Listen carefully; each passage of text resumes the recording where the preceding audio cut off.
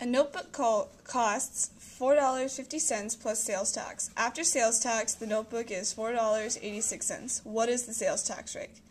What I did is, since sales tax rate is a percent, I divided it by 100, which means that each of them would have a 0 in front of them, which would make them 0.06. And I timed each decimal by 4.5 to get the different cents that you would get. And so when I times it by 6%, I got 27 cents, which wouldn't be right because 4.86 minus 4.50 is 36 cents. So that would be how much sales tax costs. And then when I times it by 7%, I got 30.315, which would have been 32 cents, which still isn't enough.